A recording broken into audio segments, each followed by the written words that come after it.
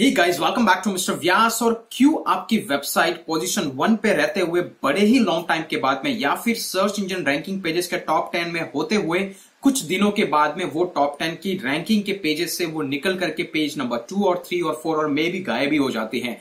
ये गाइस होता है, ये जितना भी इंपैक्ट होता है आपकी साइट पे, that is just because of Pogo sticking. So Google का पोगो स्टिकिंग का फंडा क्या है, और ये जेन्युइन फंडा है जो गूगल ऑफिशियली भी डिक्लेयर कर चुका है। बिकॉज इसका जो रिलेशन होता है वो यूजर इंटेंट से होता है, और अगर यूजर का इंटेंट आपके पेज के साथ में सही नहीं है तो ये तो गारंटीड है कि आपका जो पेज है वो डी रैंक होकर के वो टॉप 10 सर्च इंजन रैंकिंग से बाहर हो जाएगा।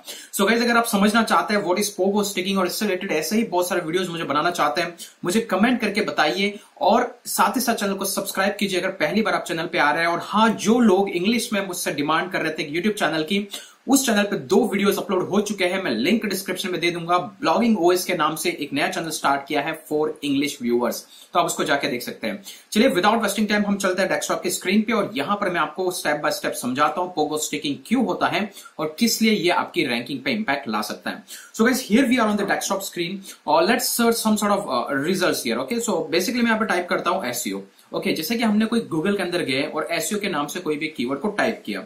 अभी क्या होता है, यहां पर आपको टॉप 10 रिजल्ट्स दिखते हैं, जैसे कि आप ये देख रहे हैं, सारे रिजल्ट्स यहां पे देख रहे हैं।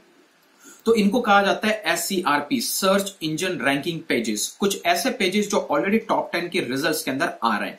लेकिन क्या होता है कि कोई भी पेज इस टॉप 10 रिजल्ट्स के अंदर कितने टाइम तक मेंटेन रहेगा वो टोटली डिपेंड करता है यूजर के एंगेजमेंट को लेकर के, जिसमें सबसे इंपॉर्टेंट फैक्टर होता है वो होता है बाउंस रेट। अभी बाउंस रेट क्या होता है, कैसे इसको मेजर करना है, कैसे इसको मिनिमाइज करना है, आई बटन में डिटेल वीडियो है, आप उसको जाकर के देखिएगा और मत भूलिएगा, उसको पूरा डिटेल में देखिएगा।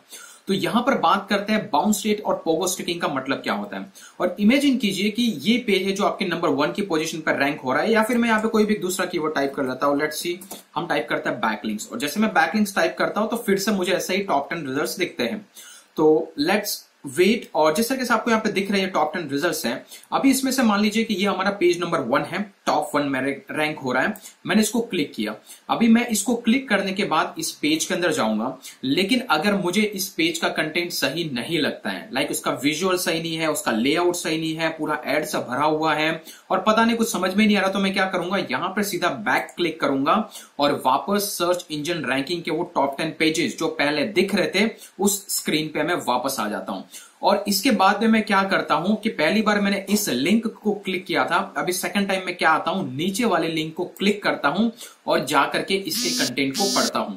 तो क्या हुआ कि मैं पहले जो गूगल ने ऑलरेडी कोई पेज है जो ऑलरेडी रैंक किया था, लेकिन उस पेज पे यूजर लॉन्ग टाइम तक रुका नहीं उस पर्टिकुलर सेशन में, और उसने पेज पे जाते तुरंत बैक मार दिया, and that is a part of A bounce rate. Bounce rate का फंडा ये भी होता है कि वो पूरा ब्राउजर को क्लोज करके ही चला जाए, तो ये पॉजिटिव साइन है, आपको इसमें डरने की जरूरत नहीं है। लेकिन अगर कभी ऐसा कुछ होता है कि वो आपकी साइट पे आया लेकिन बैक होने के बाद वो वापस टॉप 10 रिजल्ट्स में गया और आपके नीचे वाला पेजेस या दूसरे किसी पेजेस पे क्लिक करके वो सेकंड वाले पेज पे आया, जैसे मैं अभी इस पेज पे आया हूं और इस पेज का कंटेंट मैंने रीड किया और गाइस इसके बाद में मैं इसको क्लोज करके चला गया, तो दैट मींस कि गूगल को समझ में आता है कि पहला जो पोस्ट है जो टॉप 10 के अंदर फर्स्ट पोजीशन पर रैंक हो रहा है वो कहीं ना कहीं यूजर के इंटेंट को डिलीवर नहीं करता है। और जब भी वो यूजर के इंटेंट को डिलीवर नहीं करता है तो गूगल उस पेज को डी रैंक करना चालू करेगा, और जिस पेज पे सबसे ज्यादा क्लिक्स आ रहे हैं वो पेज अप होना चालू करेगा। सो गाइज, ये जो कॉन्सेप्ट होता है that is called the Pogo sticking.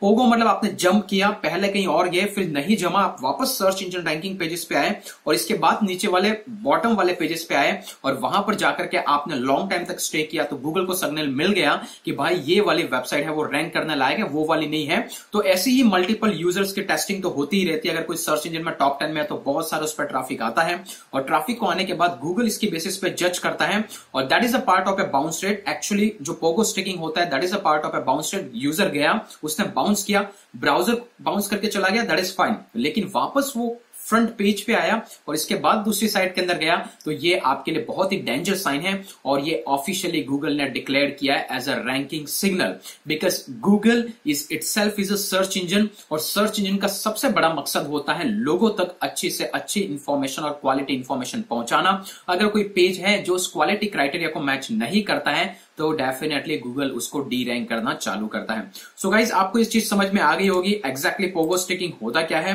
और किस तरीके से पोगो स्टिकिंग काम करता है। सो आपका मेन फोकस ये होना चाहिए कि आप जब भी कोई पेज क्रिएट करें तो हमेशा ये मैंने आपको बोला है कि ऊपर का जो इमेज होता है उसको थोड़ा सा छोटा रखें, क्योंकि वही अगर आपका पेज का आधा पेज कवर कर लेता है तो गाइस उस केस के अंदर दिक्कत ये हो जाती है कि बंदे को इमेज से इंटरेक्शन हुआ तो ठीक है, नहीं तो बाउंस बैक मार के चला जाएगा और जब भी वो नीचे पेज को क्लिक करेगा तो समझ लो आपकी लग गई। सो आई होप कि गाइस आपको यहाँ पे पोगो स्टिकिंग का मतलब समझ में आया है और यही एक मेजर रीजन है आपकी साइट को डी रैंक होने का, नंबर 1 की पोजीशन से नंबर 10 और पता नहीं और भी कहां लेवल तक जा सकती है। सो गाइस आई होप कि आपको ये वीडियो पसंद आया होगा। छोटा सा वीडियो था, बताना बहुत जरूरी था क्योंकि बहुत सारे लोगों के कमेंट भी आ रहे थे। आज के लिए इतना ही। आई होप कि गाइस आपने फेसबुक ग्रुप को ज्वाइन किया होगा और टेलीग्राम चैनल और ग्रुप को ज्वाइन कर लीजिए अगर आप ऐसी ही क्वालिटी इंफॉर्मेशन मुझसे चाहते हैं। आज के लिए इतना ही, फिर मिलेंगे अगले वीडियो के अंदर, तब तक के लिए जय हिंद जय भारत।